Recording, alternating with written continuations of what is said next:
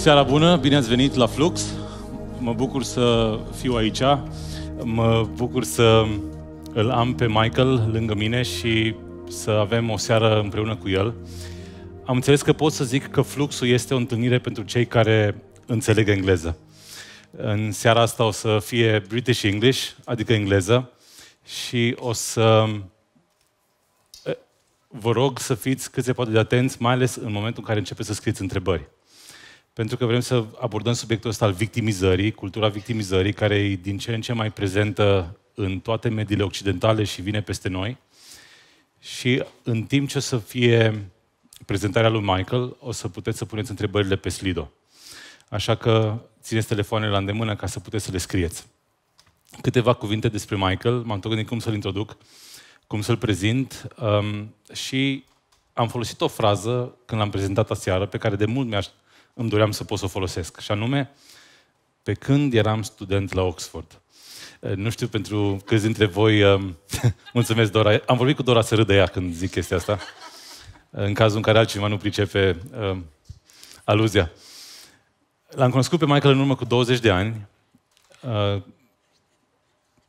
nu mai repet, și l-am cunoscut ca prieten, ca profesor, după aceea ca și coleg, și m-am bucurat să-l văd în enorm de multe ipostaze, vorbind de niște subiecte foarte grele, însă cu o pasiune pentru omul cu care vorbește incredibilă.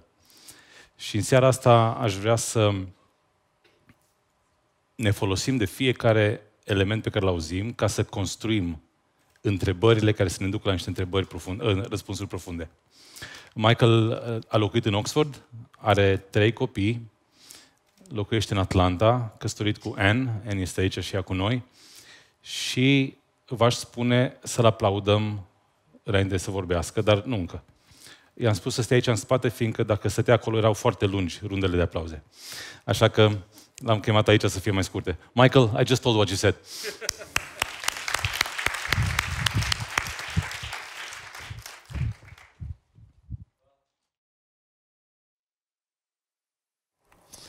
Well, I'm very happy to be with you this evening, and we actually have quite a serious subject matter before us, and it has huge ramifications, possibly global. In about 2014, I began thinking about what I'm going to be sharing with you, and the reason I began thinking about it was when I was in Europe. When I was in the Middle East, when I was in Asia, when I was in Africa, everybody was asking me to speak to the same question. And that's unusual. It's unusual in so many cultures, in so many countries, for people to have the same question. And it was this question about bitterness, anger. Why is there so much contention in the world right now? And if anything, it's got worse since then. So it's a very serious subject matter. So I'm nervous about my capacity to keep you awake so late during the week, when you probably have more interesting TV programs to watch. It reminded me of an old story of a pastor who was very famous for preaching very long, very serious sermons. And he'd been in the same church for 20 years, and eventually a group came to him and said, would you like to leave the church and we will give you a teaching post somewhere? And so it was his last Sunday in the church, and he preached his last sermon. He made it much longer than normal, much more detailed than normal, much heavier than normal. And after he'd finished speaking, a few people came to give a word of thanks. We want to thank the pastor for his final message. And finally, the worship leader came to the front. And he said, Jesus brought our pastor to us. Now Jesus is taking him away. Why don't we all sing a song, What a Friend We Have in Jesus? And so I'm hoping and praying you will not be feeling that way by the time we finish this particular session together. The subject matter we'll be dealing with has very, very deep pastoral consequences, very, very deep intellectual consequences. It's because we'll be looking at issues of hurt and pain, which at times can feel overwhelming, as well as intellectual ways of how we look at the world, how we interpret the world, how it drives us, that in one sense, it would be impossible to give a complete overview. So I'm going to give you a part of an analysis, not all of it, to try to focus on just a few of the things, and then in the Q&A, I will do the very best I can to answer the questions. And if I can't answer the questions, then Vlad will come up and he will tell you what the answer is. But the kinds of solutions, therefore, are also very complex. So whether you're in the secular world, whether you're in the political world, whether you're in the Christian world, whether you're in the religious world, any solution to what I'm about to talk about, I know will be controversial, and there will be disagreement about it. And so I will try to share things as best as I see it, while at the same time acknowledging that you could find equally strong voices arguing and presenting the same kind of material in a very different way. Now, that is the problem when you deal with any issue that affects society at large. The writer G.K. Chesterton, he once gave a very interesting analogy. And the first time I was ever asked to speak to a group of people in the European Parliament, about 250, 300 Euro MPs, and various ambassadors to the EU, I was trying to think of an illustration that would encompass what I wanted to talk to them about.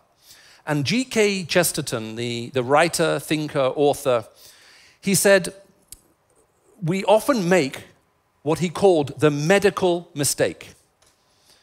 And he said, the reason I use this term is, he says, when you listen to politicians, they like to use medical terminology.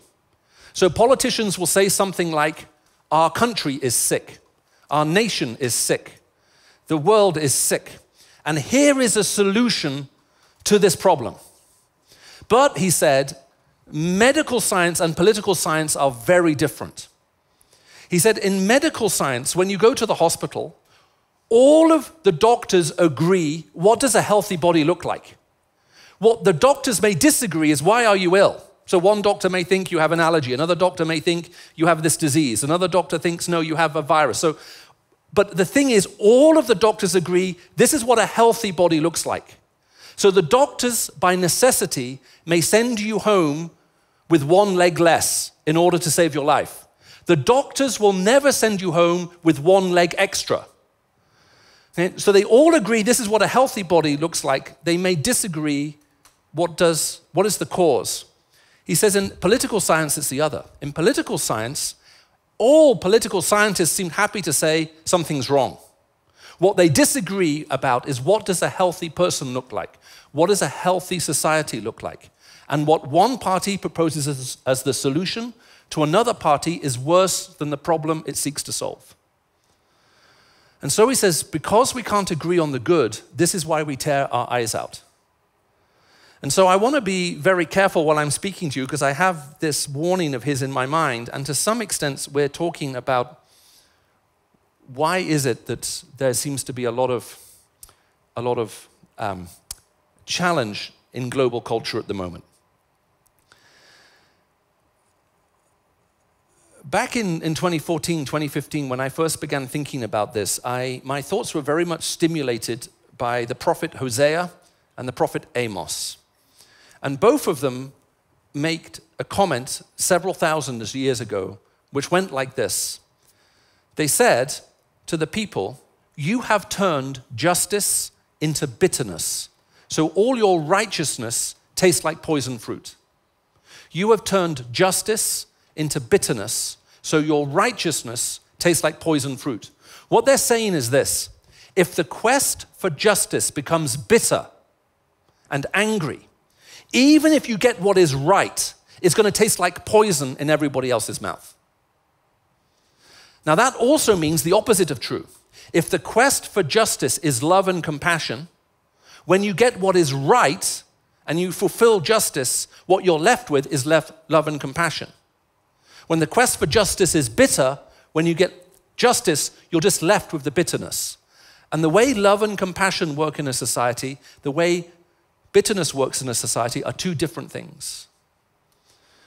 So what we're talking about this evening is about the fact that we live in a world where we are constantly crying out for justice in almost every country of the world right now. But most of those cries for justice are bitter.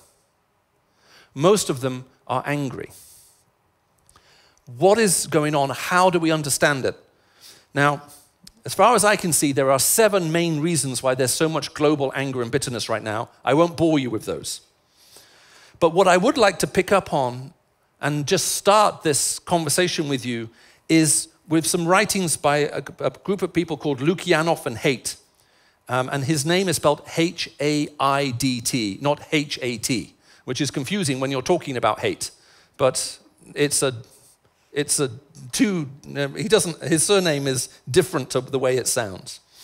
But what they pick up on is something that's been well known in many social sciences for a long time. And it's critiqued, it's not perfect.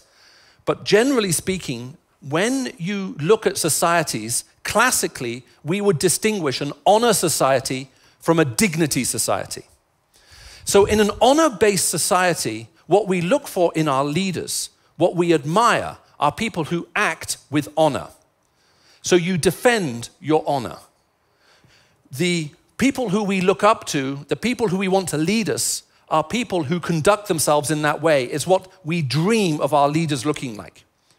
And your engagement is always very public in an honor culture. If someone insults your honor, you will then publicly defend your honor, because that's the important thing that you need. And honor gives you status in society. It gives you a voice, which is why you can lead. Now, in a dignity-based society, it's quite different. In a dignity-based society, you don't say, I earn your respect by acting honorably.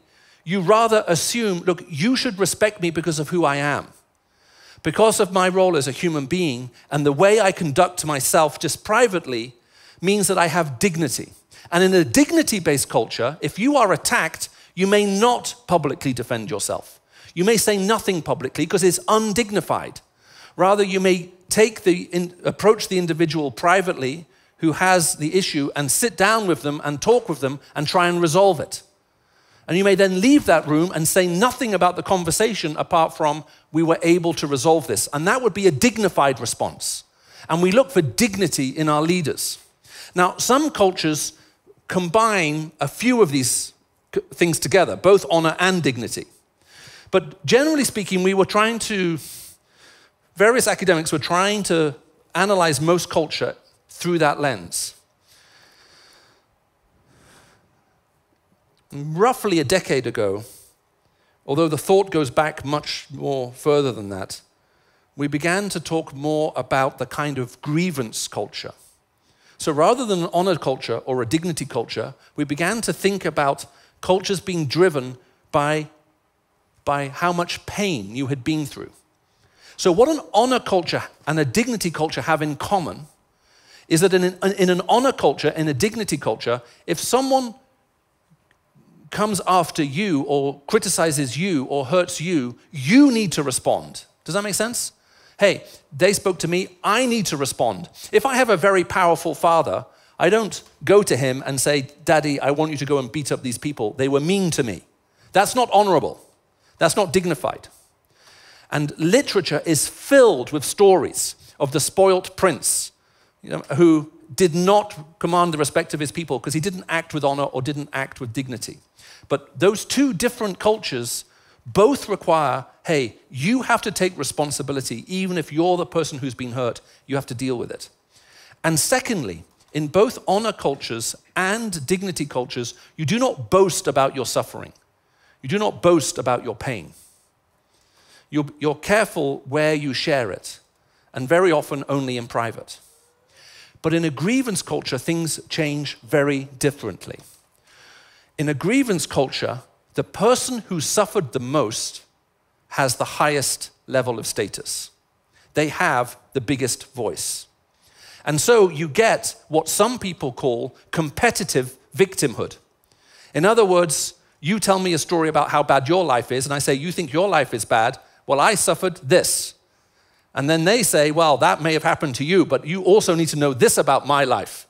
And then I say, well, look, that's true. You had bad parents, but my parents were really terrible. And this is what they did to me. And my grandparents were even worse. And then you say to me, but Michael, you live in the West. You should see the country where I live, where this, and we're now locked into who has the most amount of suffering, who has the most amount of pain, who has the greatest grievance. Whoever wins that battle has the biggest response, has the largest voice, and everything should reflect through you. So all of a sudden, we're in competition with each other.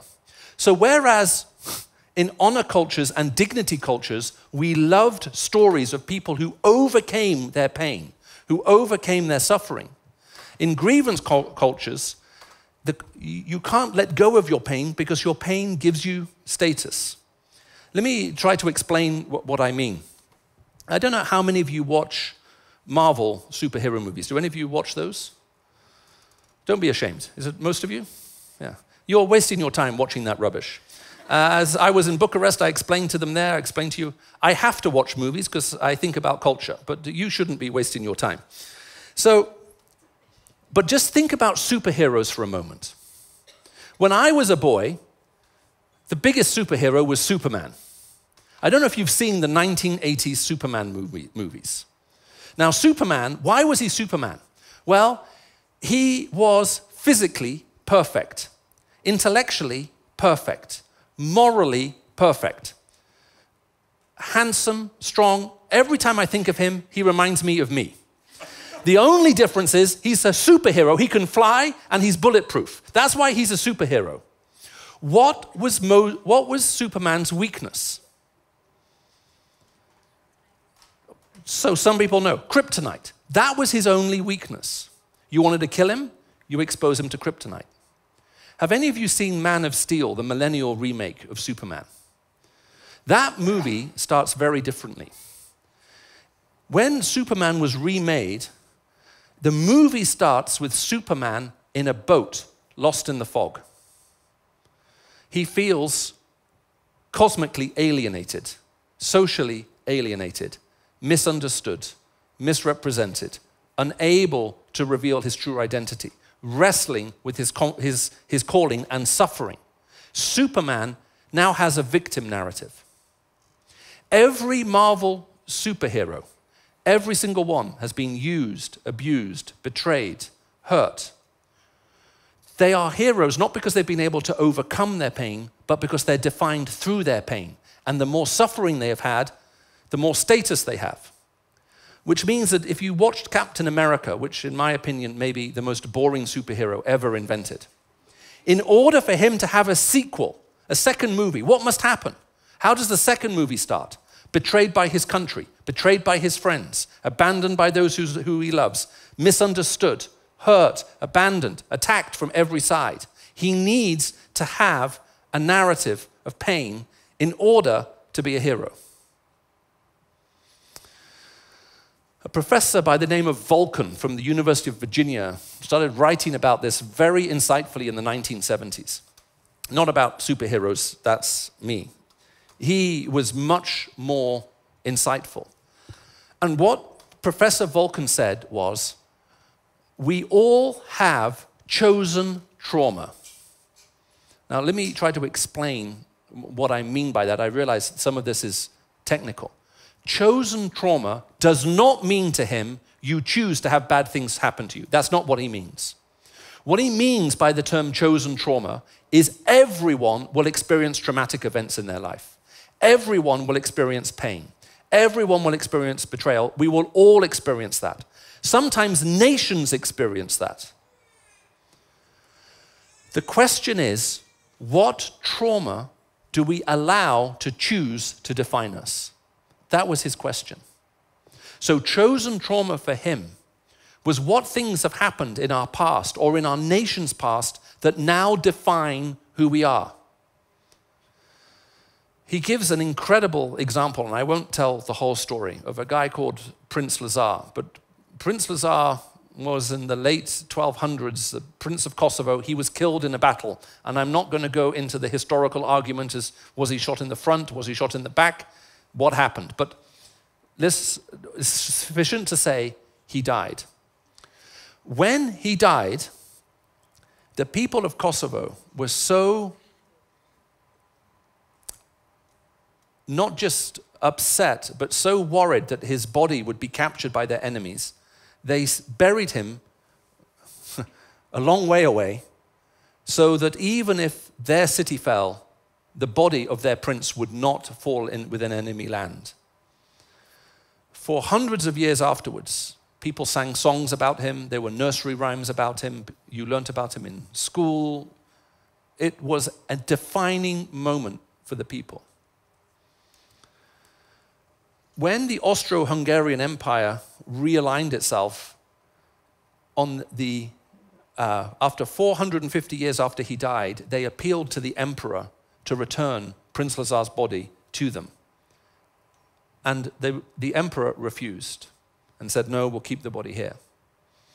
Well, on the 500th anniversary of their death, they once again appealed to the emperor, please return his body. We want him buried here.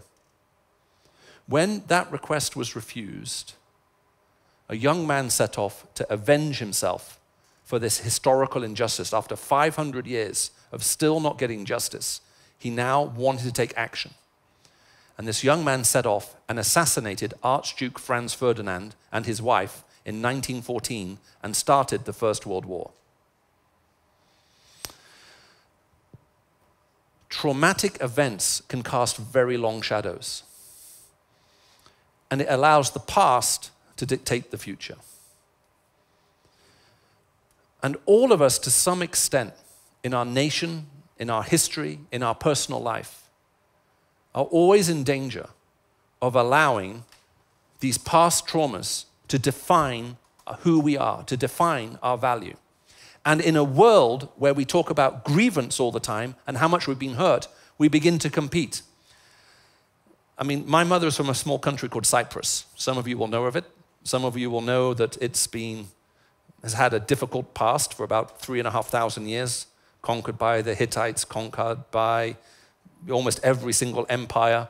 The Caesar, Michael Antony, gave the country as a love gift to Cleopatra. So imagine that, giving a whole country and its population, to your lover, as a gift. Happy Valentine's Day. All the way through the Ottoman Empire, the British Empire, 1964, they get their independence.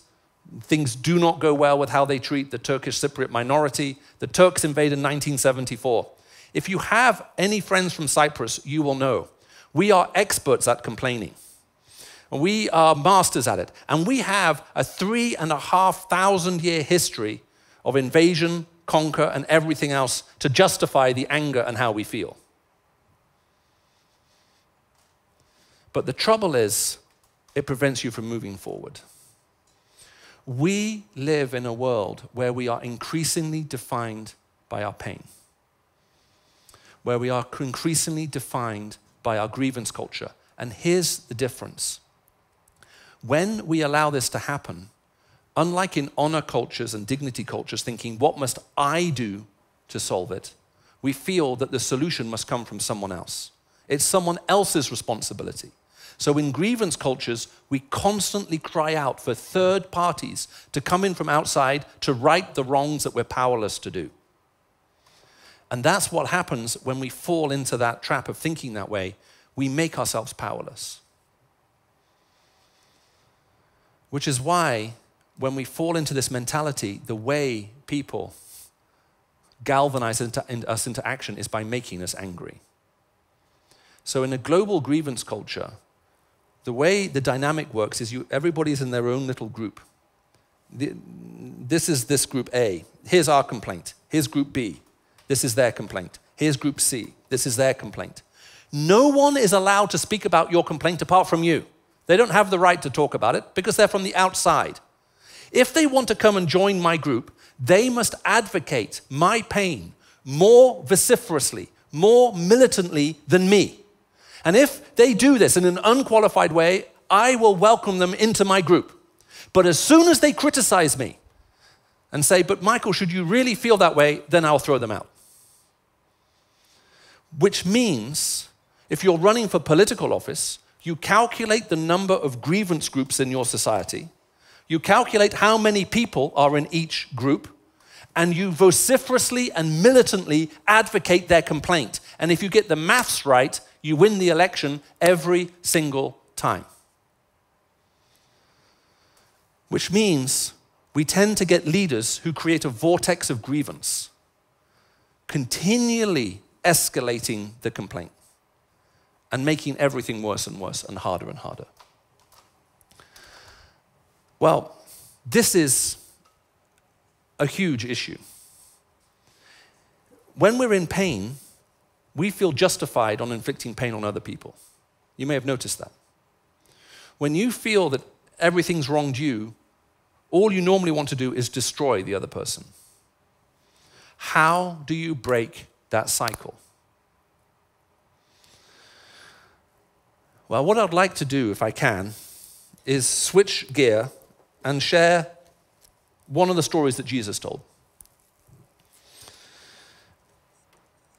I'm picking it because I was in a country I will leave unnamed, and I was speaking to a group of terrorist leaders, and we were talking about, is it possible to overcome these historical divisions?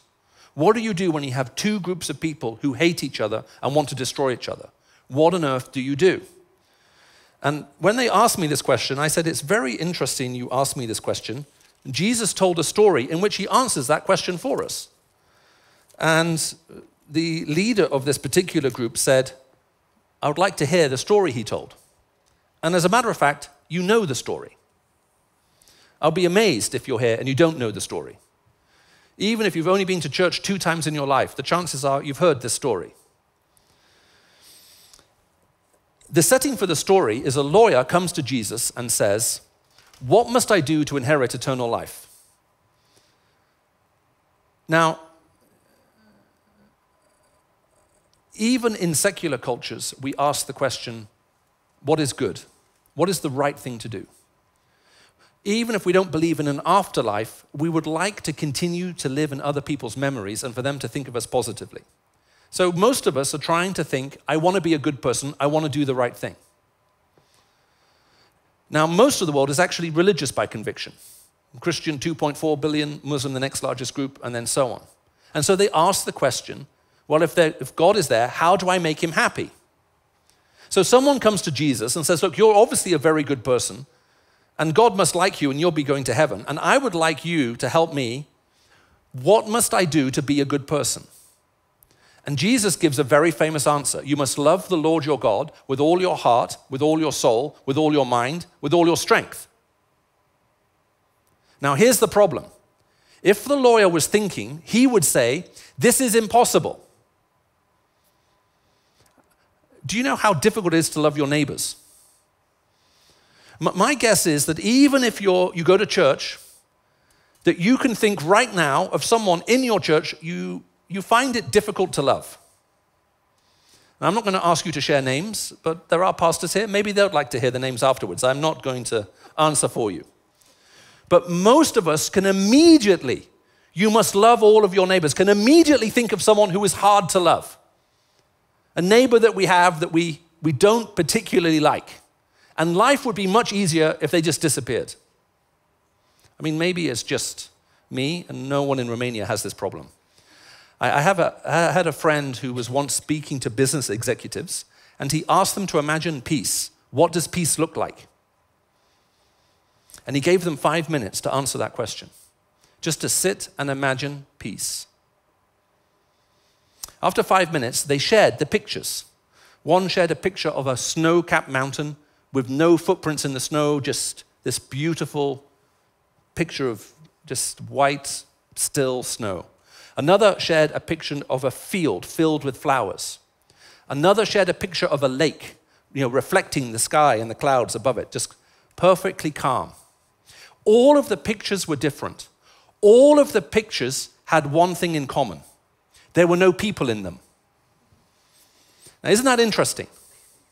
We ask someone to imagine what does peace look like. The first thing we do is eliminate everybody else. So when Jesus gives this answer, the most natural response would be, well, okay, loving God, he's a nice guy, okay. Loving my neighbor perfectly. just as much as I love myself. Loving my family, that's slightly harder. How is it possible? So the good question would have been, how is it possible to do this? It isn't possible to love in this kind of way, Jesus, especially if you've been hurt or betrayed. What about people who do these things or those things? What about them? But the guy says, okay, great, I can do this. I can love perfectly. And then he asks the question, who is my neighbor? Now, Jesus is not going to answer this question, and you'll see why in a minute.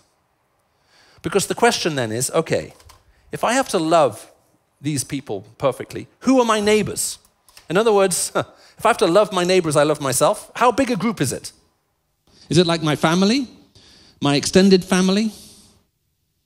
I mean, we're in Romania. Extended family is also challenging. When I got engaged with my wife from England, she came to Cyprus, and my mother, who's Cypriot, said, you're not engaged until we have a family party. And my wife said, well, who's coming? And my mother said, just the close family. So Anne is thinking 5, 10 people. Okay? 40 people come, because it's just the close family. Okay? You talk about family, it's much bigger than that.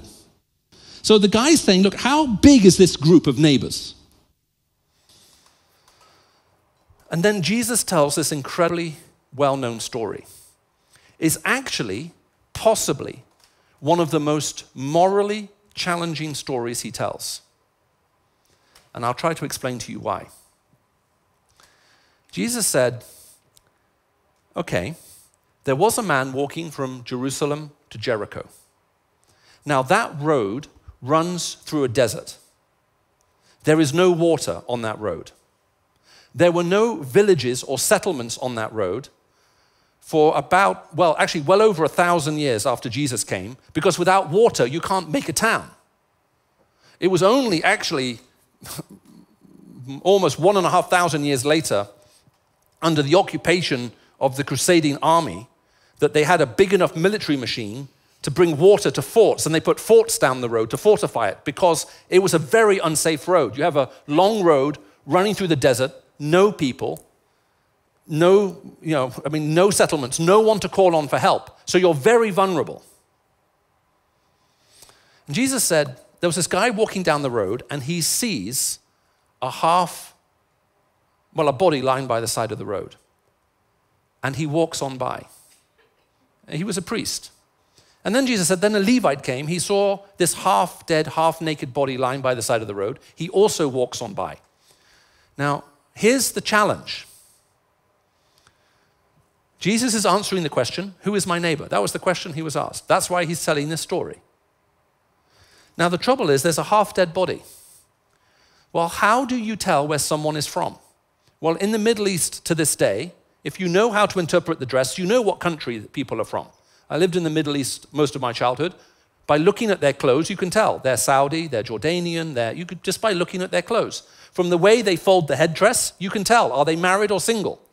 Just by the way they fold the single men one way, married men another way. Just by looking at them. So you can tell their ethnicity, you can tell their marital status. If they speak, then they'll have an accent. The accent tells you what part of that country they're from. So in Romania, there must be accents. You can tell is someone from the south or from the north. We also tend to have educated accents, and accents we think of as being less educated.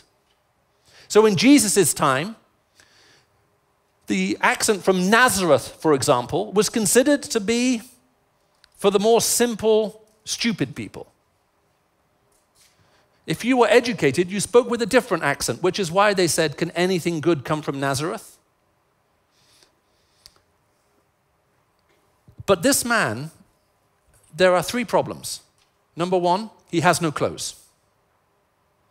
Number 2, he is unconscious, so he cannot speak. So you have no way of knowing where he's from. And number 3, he must be lying face down on the road because he has no clothes. And there is a way, if you're Jewish, to tell if a man is Jewish if he is naked. And if you don't know how to do this, then there are 2 pastors at the front. They will explain how you can recognize a naked Jewish man But he must also be lying down, so they can't see his face or anything. Now, I said this is one of the most morally challenging stories Jesus tells. Let me try and put it in context for you. So, I was just in Bucharest. It's the capital city, right? I don't know if it's like this in Cluj. Cluj is smaller, but maybe it's true for Cluj too. But my guess is that certainly in Bucharest, there are parts of town you would not want to be at 1 a.m. in the morning on your own. Are there parts of Cluj like that too? You would tell your children never go there 1 a.m.? No, but probably Bucharest more likely, right? So I imagine the following scenario. Imagine a friend calls you at 1 o'clock in the morning. And they wake you up, you answer the phone, they say, I'm in Bucharest, I'm in this part of town. And you say, are you safe? And he say, yes, I'm okay. But on the other side of the road, I can see an unconscious body lying there, not moving. Should I go and help them? What would you say to your friend? One honest man in the room, and the rest of you are thinking, I think I know the answer, but I don't want to share it. You would say no. You would say, keep walking, find someone else. When it's safe, call the police, send them. Don't stop. You should not be there. This is dangerous. You could die. So when Jesus told the story, and the priest is on his own, all by himself, and then here is his half-dead body by the side of the road, and Jesus said he walked like this, no one would have thought he did anything wrong. Because to stop is to risk your life. Maybe it's a trap. Maybe the guy's pretending to be dead, then he will attack him and steal him. There's no one else to help him. Let me tell you a different story. Supposing your friend rings you 1 a.m. Hey, I'm in this part of Bucharest. I can see this naked, unconscious body lying by the side of the road. Shall I stop? You say no. You say to them, I think it's your brother. Now, how does your answer change? Would you now say to them, can you check? Look, be very careful. Look, keep your eyes open. But can you get close to confirm? Is that what you would say? Would you say, I'm calling the police now. I'm going to send help. Stay nearby. Stay on the phone. We'll get help there. Isn't that what you would say? If it is your brother, if it is your sister, you will do everything you can to help them, including risking your own life. So the way Jesus tells this story is incredibly powerful. They're walking and they've got no idea, no way of telling who it is. Are they Jewish or not? They can't tell. Are they my neighbor? Are they connected to me? I cannot tell. But it's just too risky to stop. So I go by on the other side because the two communities hate each other. I mean, even in the church today, we're aware 2,000 years ago, the Samaritans and the Jews, they didn't talk to each other. They didn't trust each other. There was real hatred between them. So now a Samaritan man comes. Jesus is talking to Jewish people. He picks their enemy. If it's not too close to the bone, this would be like me telling a story of a beaten, half-naked Romanian lying by the side of a road, and two people pass by on the other side, and then a Russian military person comes along, and he's the one who decides to help. But the story gets even more challenging. The Samaritan man, Jesus said, makes himself very vulnerable by crouching down to treat him, and he puts his life on the line. And then he puts the man on his own donkey and takes him to a village. However, there are no Samaritan villages on that road. They are all Jewish. They're about 5 to 10 kilometers off the road because the road itself is empty. So he now goes to a Jewish town. So imagine I'm telling you this story, and I say, well, look, this Russian guy finds a half-dead Ukrainian, and takes him into a Ukrainian town, walks into the bar, and says to the man selling drinks, "This guy is one of yours, he's wounded. Here is money for you to look after him," and then turns to leave. Now, notice how Jesus tells the story. He says, "Please take care of him." He takes out some money, gives it to the innkeeper. "Look after him," he says, "and when I return, I'll reimburse you for any extra expenses you have." And then the story ends. So the story ends with the guy in the inn handing over money to someone who hates him. And then he turns to leave, and the story ends. So imagine you're watching a film. The film ends with your sworn enemy in one of your towns talking to one of your innkeepers, and what should happen to the enemy? What are you expecting to happen to him? Well, you're expecting him to get killed. And after he hands over the money, the movie ends. Well, what do you want to know? What's the question? Does the guy leave alive? I mean, this is one of my complaints with modern movies. They never end, especially Marvel movies. You get to the end, and then you realize it's not the end. They want a sequel. Well, that's exactly what Jesus is doing here. He tells the story. It doesn't end. What is the ending? What happens to the Samaritan who helps this guy, puts his life at risk, then walks in to a town that hates him, turns to leave, and then the story ends. Does he get out? Do they beat him? Do they imprison him? Do they hang him? Is he able to escape? I mean, what happens? We don't know.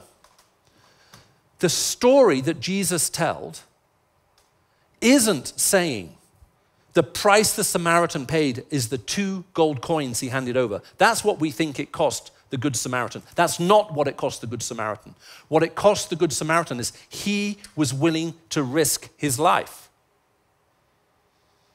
He was willing to lay down his life for someone who turned actually not to be one of his people, not to be one of his family.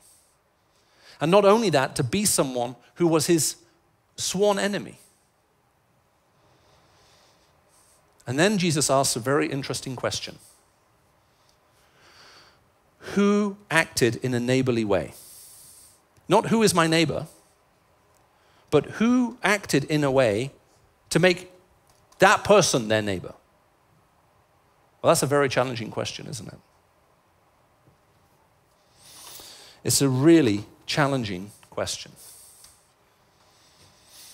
How do you break grievance culture? How do you break this mentally imprisoned way of thinking?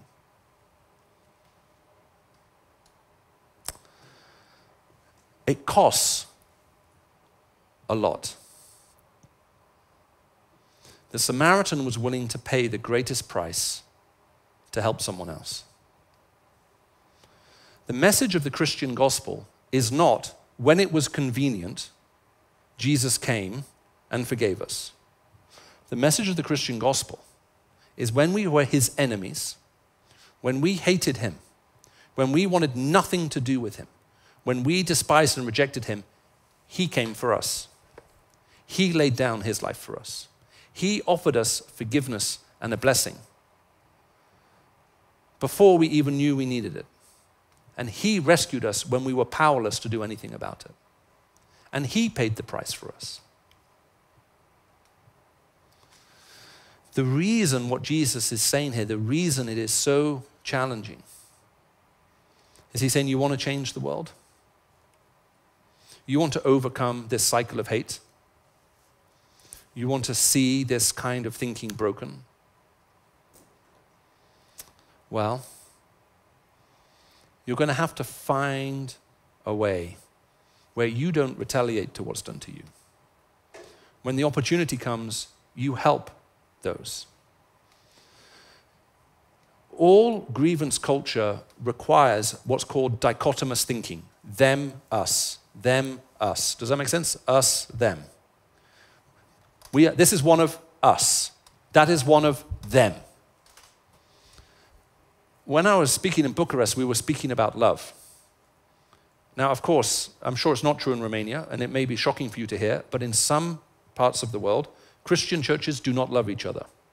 And this must be very hard to imagine, that we would have us-them thinking. But actually, Jesus is saying, you need to redefine us. And it's not just who is like you, and it's not just who thinks like you. A few years ago, I was speaking with another leader of a very violent organization, and he asked me the question, if someone believes the wrong thing, does their life have any value? And that's a really interesting question, coming from a terrorist. If someone believes the wrong thing, does their life have any value? Here's what worries me right now. In many parts of the world, we answer that question by saying no. That's the answer he gave. And in many parts of the Western world, we would say no. You meet someone who believes the wrong thing, cancel them, take away their platform. You meet someone who's caused you pain, cancel them, take away their platform. If someone believes the wrong thing, is doing the wrong thing, then actually, no, you don't treat their life as it has value. What Jesus is talking about here is reaching out even to our enemies in such a way as to try and see them won over. It is not always possible. Jesus never says this will always work. Why is the story unfinished? Because it's possible that in one sense the Samaritan failed. Maybe the town he went to attacked him. Maybe he never left, but he tried. Maybe he did leave, and what he did was so powerful it changed the way that part thought about another group who they thought was being against them. We don't know.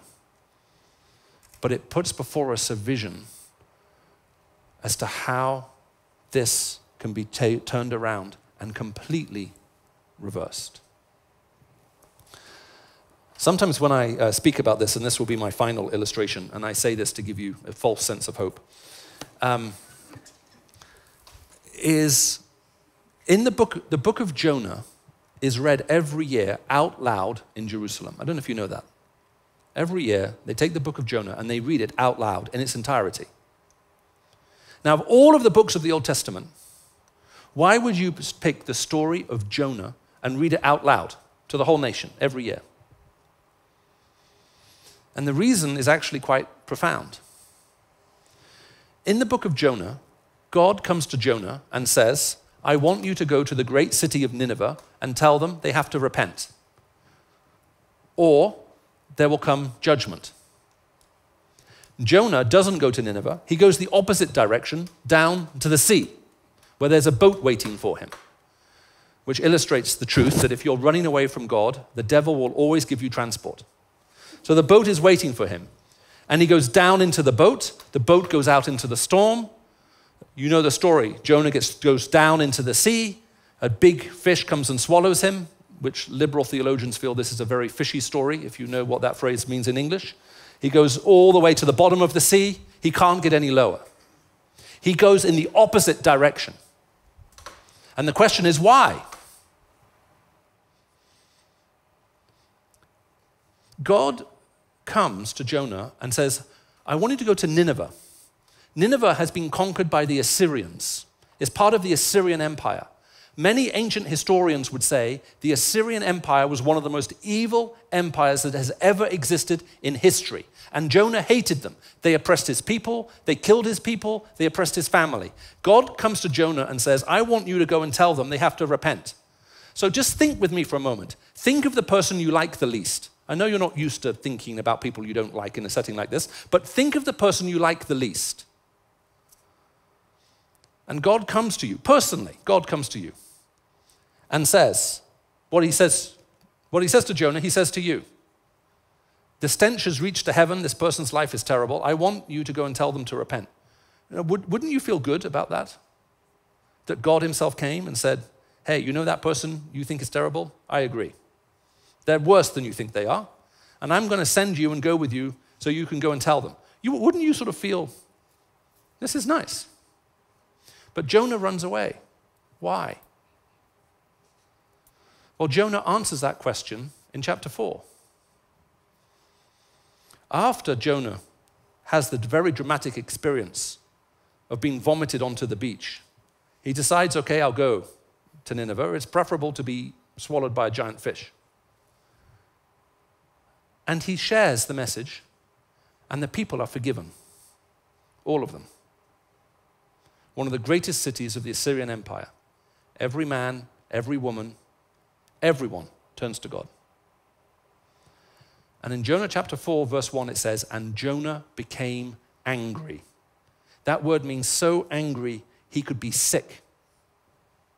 That's how angry he is. And he said to God, this is why I ran away. That's why I was so quick to flee. I know, Jonah says, you are a gracious and a compassionate God, a God who relents from sending calamity. So Jonah says, look, that's why I ran away, God. I knew if I went and spoke to these people that you would forgive them. That's why I ran away. Jonah didn't want them to be forgiven. Jonah wanted them to be destroyed. That's what Jonah wanted. Jonah said, I know you're a gracious and compassionate God, slow to anger, abounding in love. Then Jonah says, kill me. Take away my life. And then God asked Jonah a very interesting question. Because Jonah is defined by his grievances. Jonah is defined by his pain. And God says to him, Jonah, is it right for you to feel this way? And Jonah says, it is right. So Jonah is so angry that even when God comes to him and says, should you really feel this way? He says, yes. Now, if I was God, this is what I would do.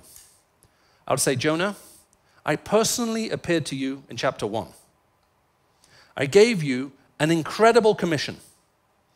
I sent you to this city of Assyria, and as a result of me working in you, you have seen a whole city, 100%, the biggest revival recorded in the Bible happened through your preaching the message I gave you. You should feel happy about that. You're angry, and I'm coming to you and I'm saying, is it really right for you to be this angry? And you're so angry, you're pointing your finger at me saying, yes, it is. If I was God, I would go like this. No more Jonah. But what does Jonah do? Well, God makes a plant grow up. Jonah sits under the plant. He's now in the shade. Then the plant dies. Jonah's angry again.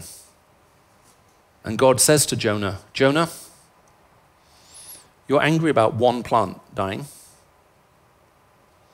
Do you not think I should have compassion on all of these people who can't tell their right hand from their left? And not just them, but all of their animals too. And the story ends. It's another unfinished story. The question in the book of Jonah is not, will God forgive? The question in the book of Jonah is, will Jonah forgive? That's the question in the book of Jonah. Will Jonah hang on to his anger and his pain and even then become angry with God because God forgave? Or will Jonah say, actually, God, you're right. You forgave them in the same way you've also forgiven me.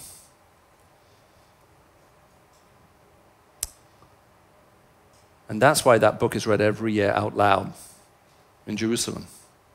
It's a challenge to the people. Will you be angry with God if he forgives your enemies? Or will you remain in your anger? When you remain in your anger, destruction will surely follow. You don't just destroy your enemies, you often end up destroying yourself. Can I pray? And then we'll have some questions. Father, we started this evening by saying that this is a very difficult and hard subject, and it is. Lord, we live in a world where we don't just see anger and pain and bitterness, we've experienced it. Lord, we thank you that you see our own hearts and minds. You know where we're hurt.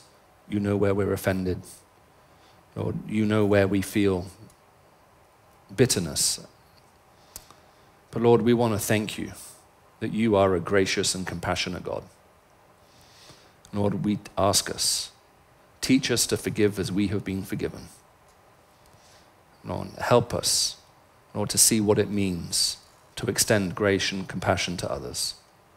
And Father, Lord, we pray that we might remember why you came, to bring peace on earth. And Father, we pray, will you bring peace in our hearts, that we may carry that peace to others. And it's in Christ's name we pray. Amen. Okay. If you need to take medicine, no. If you have medicine for a headache, now's the time to take it, because we'll have some questions, I think. Maybe. We have quite a few. Oh, we have quite a few questions. Are these questions that you made up? Some of them.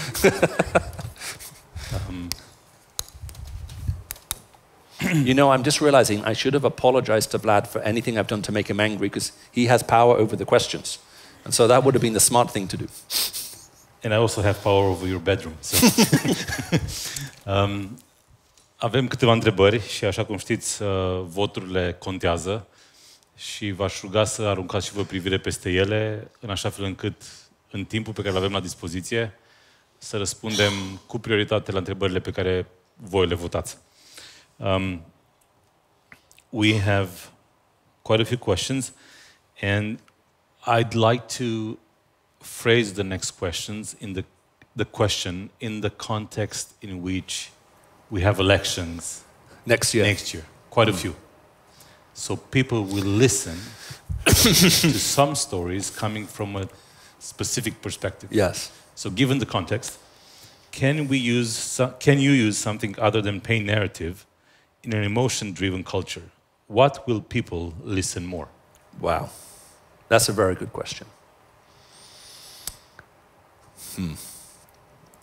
Okay. Sadly, what history tells us is the easiest way to motivate people who have a grievance and are in pain is to make them angry. When you feel that you are a victim of everything happening to you, you feel very powerless. Does that make sense? You feel you can't do anything, you can't change anything, you give up. But if someone comes and makes you angry, now you're motivated, and motivated people will vote. So, making people angry is a really good way to get them out and vote, because they're now scared, they're frightened, and they're angry. There is another way, but it's actually much harder. It takes a toll on leaders, and it's harder for the people. The other question is, are we able to cast a better vision, a stronger hope, a better story to overcome the problem of the world we're in? Have you ever used the Odysseus-Orpheus story? Yeah. There's a guy who wrote a book, and it's making a very different point. But in the beginning of his book, he tells two Greek myths. One about a guy called Odysseus, and one about a guy called Orpheus. Odysseus was a guy who went on a big voyage, and he fought the Cyclops with one eye, and went to Troy and the Trojan horse. Do you know this story? Okay. Well, Odysseus also wants to hear the sirens sing. The sirens are mermaids, and they have the most beautiful voices in the world. But they live on a small island surrounded by sharp rocks. So what the sirens do is they sing this song, and it sounds beautiful. And the sailors sail close to the island to hear the song, and their ship gets destroyed on the rocks, and then the mermaids come and sort of eat the sailors. So it's not a very happy story. But the song is so powerful. Does that make sense? It makes the sailors come, and they die every time. So Odysseus, he wants to hear the singing, but he doesn't want to die.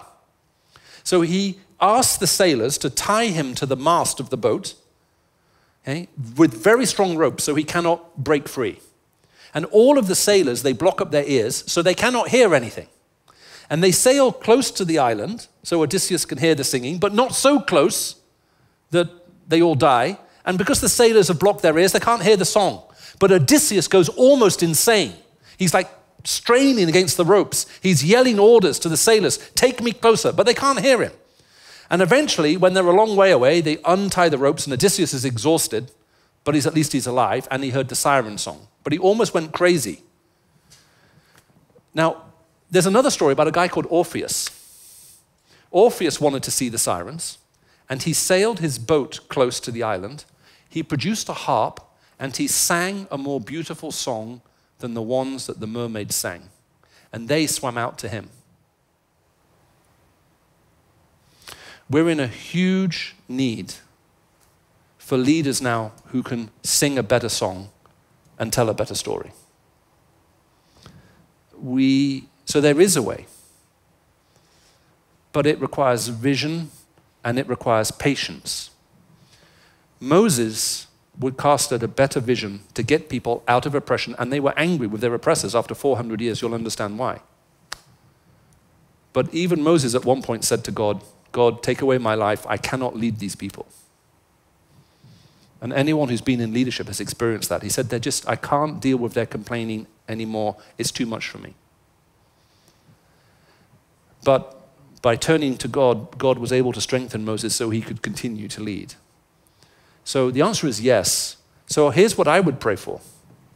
I would pray that God would raise up people in Romania who will tell a better story, who will cast a better vision, who will unite people out of where you can go and the potential there is, rather than the pain and the grievances that everybody has. And maybe, I don't know, maybe there are one or two in this room. You know, it's one thing to sit around and complain about how bad the politicians are, but in a democracy, the beautiful thing is, it's possible to run. I mean, how many do you need? 1,000 people, 2,000 people? How many do you need to get? I'm not sure what it is in Romania, what you need to get onto the ballot. Depends on the level. Depends on the level. But I would start. Find that person, get behind them. But maybe God's calling you to be that person. We need to be willing to try to make a difference. Otherwise, all the voices you have are the angry ones. I don't want to minimize how hard this is. I mean, this is what we're talking about is difficult. This is hard. But it's also worthwhile. There's a question that kind of touches the casting a better story, a better vision. And it goes like this. Sometimes the Christian narrative focuses on the sufferings of Christ. The emphasis on his suffering is a mean of persuasion for Christianity. What do you think? When we talk of the Christian gospel, one of the briefest summaries of that is given to us in Corinthians. And there's a little part of Corinthians, Christ has died, Christ has risen, Christ will come again. Are you familiar with that? And the amazing thing is that when this is quoted in Scripture, it's quoted saying, you already know this is true. Okay? You have already heard it taught to you. So when you look at the book of Galatians, when you look at parts of Corinthians, which are quite early books written about AD, somewhere between late AD 40, mid AD 50, so 15 to 20 years after Christ's death, the Apostle Paul is able to write to Christians saying, as you have already heard, Christ has died, Christ has risen, Christ will come again. He's not claiming to teach them something. He's saying, you know this. Okay? And the way it's written implies almost like it's a song. You know, they sing it. So that means it wasn't written a year before. Does that make sense? We don't have Spotify. There's no way for churches everywhere to find the same songs quickly. It takes years for them to spread. So he's appealing to a very early formulation. Now, why am I saying this?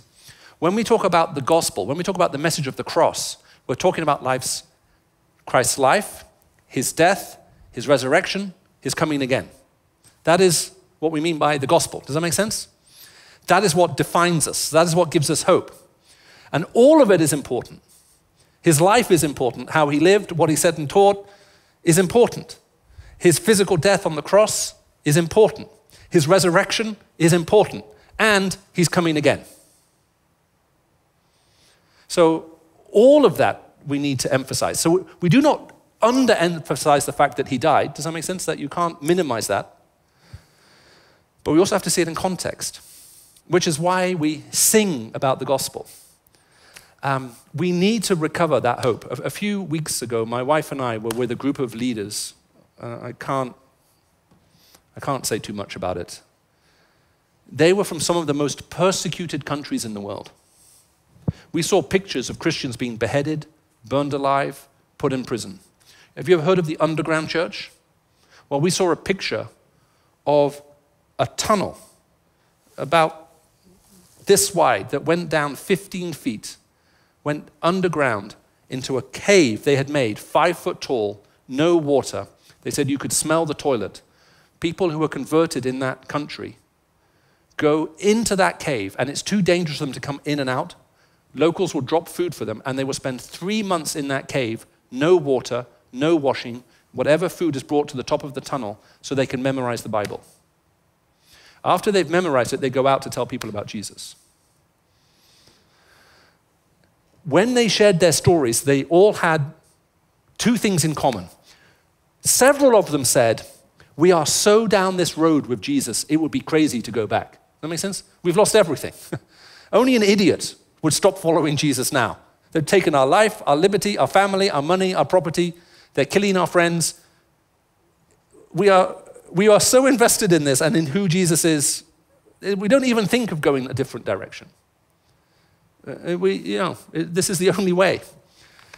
And the second thing was the amount of hope they had. They were so joyful. When they told their stories, they wept with tears. Literally, they would share their stories, they would get on their knees, we would gather around to pray for them. We did this for 5 days. The floor would be wet with their tears as they shared some of the pain they had been through.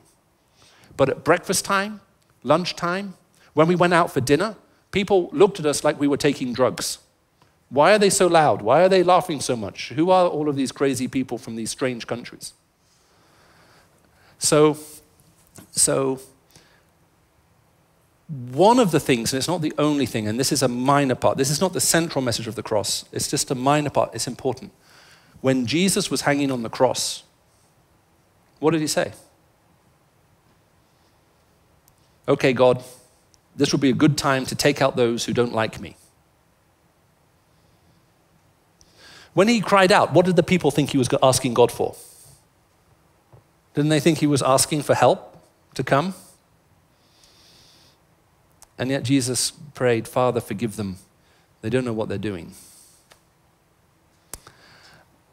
One of the things we see on the cross is Jesus has come to win a victory. And he knows how much it will cost him and how hard it will be. But you don't see bitterness flowing from him from the cross. You're all crazy. You have no idea what you're doing. You hear him crying out to his Father, "May there be mercy for these people." That's an incredible response. So even when we think about his death on the cross, there's one other thing that helps us with this. It also gives us hope in a slightly different way. It means you're suffering rejection, so did Jesus. You've been physically beaten and persecuted, well, so was Jesus. You've had your character destroyed and people tell rumors about you, well, so did Jesus. Here's a friend of tax collectors and sinners. He's a drunk. Whatever pain we experience in this world, we have a Savior who understands it. And that gives us hope. I hope that makes sense. What it means is that we may bear the scars of what has been done to us, but the scars don't have to hurt all the time. So even though we may bear the scars of what we've had to suffer, actually they don't have to hurt. We can be released from that. It may take time, and it may take a lot of friends, but it's possible. I think if I'm understanding the question, have I answered it, or did I answer a different question? Don't answer that question. I have one question. Don't answer that question. You touched on the fact that Cyprus has a victim culture because of the history. Yeah. Now, we can identify with that. Yeah. Either Russians, Turks, Austrians, we don't name the other country. Not inclusion. Yeah, there are two questions touching on the nation issue. Yeah. Can a person or a nation become numb from too much pain Wow. or too much pain narratives Wow. when everything hurts, nothing really hurts? And then the reverse question is, we have some smart people here, so really good questions. How can grievance culture be changed in a country or in a community? Oh, wow. It's true. You can be in so much pain, you don't know where it hurts anymore. I wish I had not had experience of this. I won't go into the detail of it. It's not appropriate in this setting, but when God taught me this lesson, I can remember thinking, it would have been nicer to learn this lesson going to Hawaii with a big set of books, and God saying, read these books by these clever people very carefully. There are some lessons you need to learn. Well, the way we learned them was slightly more painful than that. So you can be in so much pain. When people ask you, how are you? You dread being asked the question. And as a country, it's possible to be in it, and you can become numb to it. You can also become powerless in the face of it. So victim narratives tend to be disempowering. Does that make sense? Everything's done to you, this is what's happened to you, and you feel disempowered, which is why in a victim narrative you want an outside party to come and do what you can't do. The second part of the question helps answer that first part. If something terrible has happened to you, it's very important to understand, when we talk about victim narratives and cultures, I don't like that term because it creates the impression that the pain isn't real. That's not what any of this means. The pain and injustice can be very real. But what it means is this. Let's suppose you were in a horrible situation where you were abused as a child. Now, you're not to blame for that, although some people think they are to blame, but you're not to blame. So you are an innocent victim. Does that make sense? Someone did something to you which was terrible. Now, the question is it possible to live a life where that doesn't control your future anymore? So this is what Volkan means by the idea of chosen trauma. If you relate to that historical event in a certain way, what that person did to you is terrible, and they're making you pay every day you live all the way into your future. So not only have they broken your past, they're stealing your future too. So when you talk about moving out of that mindset, you're not denying the injustice. Does that make sense? You're not saying it didn't happen. You're not pretending it didn't happen. You're not saying it doesn't matter. What you're trying to do is put yourself in a place where you're saying, I don't want this to define me anymore. I'm a person. And I don't want this to control my future anymore. I don't want this to determine how I respond emotionally anymore. When I hear something difficult and it brings everything coming back. I want to break that. I don't want this wrong to control my future. So, yes, in a nation there is a way to move beyond it. And the most powerful way is by trying to model something different. I mean, just on a personal note, a few years ago, I was speaking in northern Cyprus. So my family is from Cyprus. In 1974, my family lost all of their land, all of their property, all of their houses, everything. And so I was invited to speak in northern Cyprus at a conference for leaders from 20, 30 different countries. And some of my family, and I talked about it, with very close family, were, you cannot go and speak there. It is wrong. They've stolen our land, they've stolen our homes, they've stolen everything. It's wrong to go. And I prayed about it and decided that actually I would go and speak. Then someone asked me a question which I thought about, and I hadn't anticipated how strongly I would feel. So there were maybe, 3,000 people there, 4,000 people. And then someone asked the question, Michael, your mother is from Cyprus, you're in northern Cyprus. How do you feel about the people who are here? And I'm now sitting on a piece of land that used to belong to my family, and there's a hotel on it. And I was surprised at how deeply I felt that question. And all of a sudden my mind went blank. Everything I'd thought about already, none of it seemed sure anymore. And I remember standing there and just praying for a moment and saying, Jesus, I need you to really help me with this one. So what I ended up saying was something like this. I want to feel about the people here the same way God feels about them. How does God feel about them? Well, when I was God's enemy and I hated him, he gave his life for me that I may be forgiven and come to know him. And the same peace and forgiveness I have come to know through Jesus, I would like everybody here to know as well. And there's a huge release in that. So it is possible. This is very difficult. Interestingly, when I went back and spoke with my mother's closest friend, who'd had a very long talk with me and she was not happy about going, when I shared with her what I had said, she smiled and she said, good. I'm glad you said that. I'm not even sure if she was a Christian or not. It is so difficult to break these cycles. If we don't break them, the past will always control the future. These are very deep questions. Yeah, don't you have a question about my favorite recipe? Favorite Romanian dish? Yes. And I've forgotten the name in Romanian. I've had the pig that you're thankful for. Pomana porcului. Oh, pomana, yes, that one. I was very thankful. It's a funny translation. We are thankful for every pig, so not just a specific dish. There are quite a few questions on the same topic, how to change the narrative and so on. I think you touched enough. The last question that came on the list, and I find it very interesting, is a victim by complaining obtains attention. Yes. Love. How can we give them love without validating the victimization? You're a very clever audience. It's a very good question. I mean, there's a basic parenting thing here that any parent knows, and children learn it very early.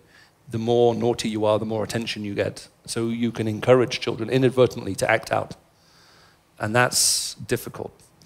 So there are a couple of things. Sometimes you have to figure out when will you ignore something. Sometimes some of the people I meet in some parts of the world who've done terrible things to other people, sometimes terrible things to people I know and love and are my friends, they're talking, justifying what they've done. And you immediately want to jump in and start an argument. But sometimes you have to learn to sit and listen and then try and ask a question. So I'll just give one example. I have 3 children. They have such different characters. It's incredible. One of our children, whenever you told them off, one of our children, you told them off, they would burst into tears and they would feel the pain for a week. Okay? One would take it very seriously, they would be fine the next day. One would stand in front of you with chocolate on their face, chocolate on their hands, chocolate on their clothes and say, I didn't eat the chocolate. And if you sent them to their room, go to your room, they would be very happy. They would go to their room, they would sing in their room for 2-3 hours, you'd come and talk to them later. Are you sorry? No. And actually they love being in their room on their own. So you're sitting there and you're thinking, okay, we need a different strategy. And I remember coming home one day. Yeah, a different child. Yeah. And I'm sure that at times they wanted different parents. So I remember coming home one day and Anne had had a difficult day and she says, you need to talk. And so I went upstairs and I sat them down and I asked them a question. I just said, why didn't you tell the truth when you were asked? And they just looked at me. And then I said, do you like the way you made your mother feel? And they said, no. I said, well, do you like the way you feel now? And they said, no. I said, how do you think you could make this better? And they were maybe 5 years old at the time.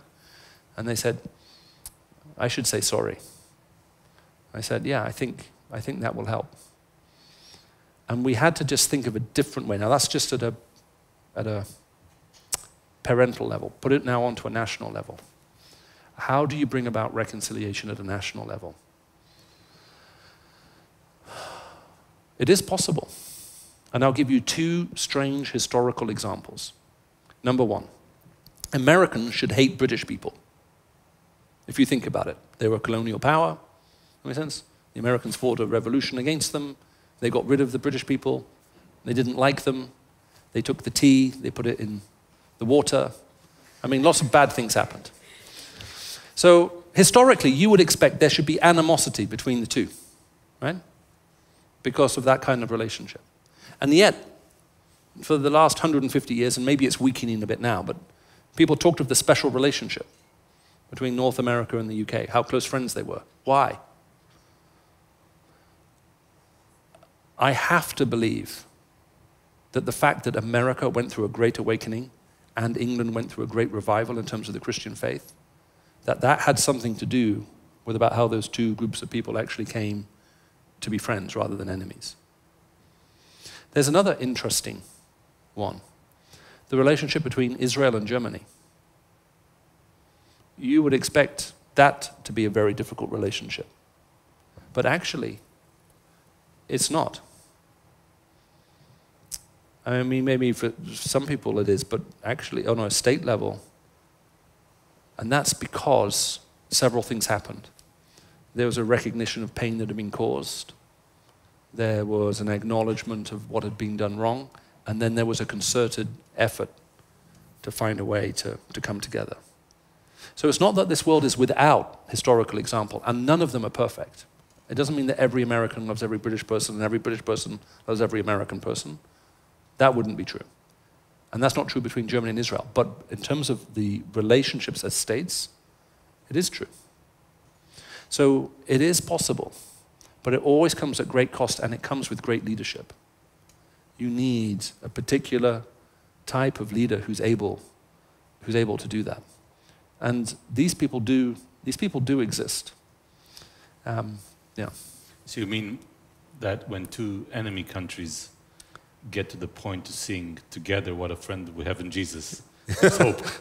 Yeah, I mean, it amazes me that there aren't more people writing PhDs on what happened between the UK-US relation in particular. So I keep hoping that whenever I give this illustration, people will go and say, I'm going to do a PhD on this. I have a friend who was speaking in a church, and he said, every snowflake is different. And then he said, how do they know that? I mean, has someone gone and looked at every snowflake? And then at the end of him speaking in church, he was in Oxford, a member of the church came and said, I did my PhD in snowflakes, and everyone is different. I can explain to you why. So I'm living in hope one day I'll give this illustration. So actually, I did my PhD on this. I can tell you what happened. I'm waiting for that moment. One last question, which is on a slightly different note, and it has to do with the places you go to travel. Yeah. Do terrorists you spoke to even want to do the things they end up doing? Have you succeeded in changing a terrorist's mind? Wow. I'm not sure I have. I think God has several times.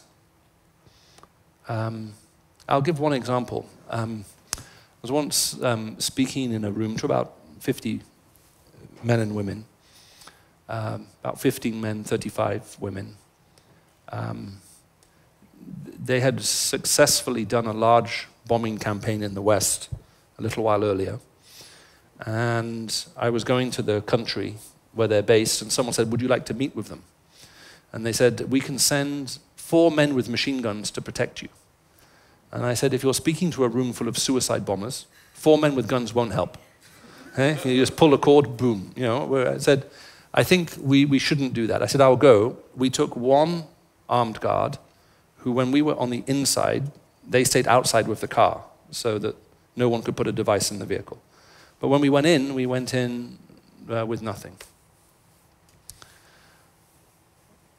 My question was, the question they asked me was, why did Jesus have to die for us to be forgiven? That was the question. Which is a really good question. And very briefly, the way I tried to answer that question was the reason this question is so hard is mercy comes at the expense of justice by definition. And this is why when we have grievances, we find it hard to forgive. If we forgive, we extend mercy, but where's the justice?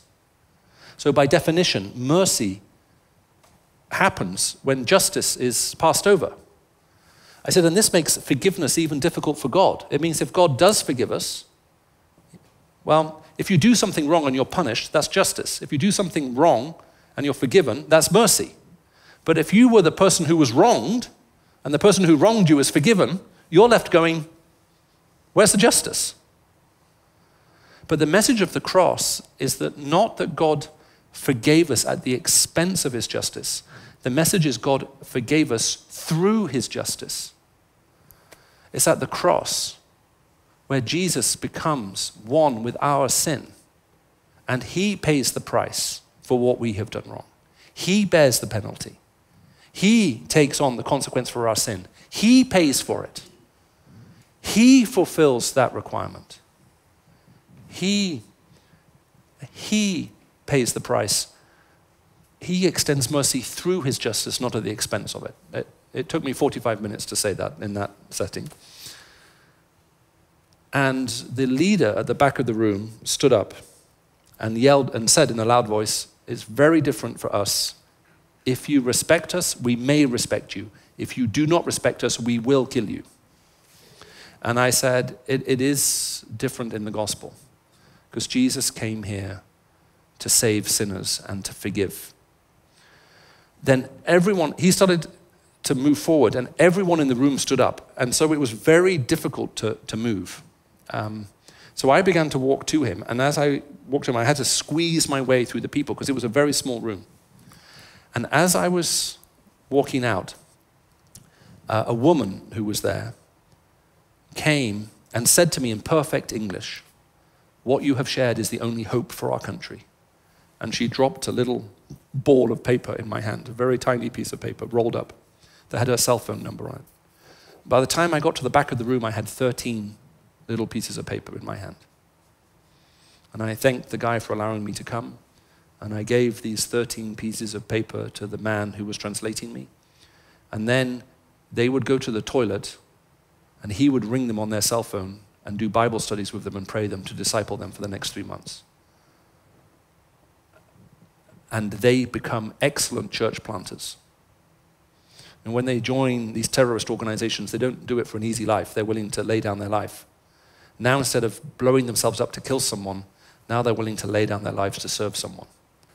So the answer to your question is yes.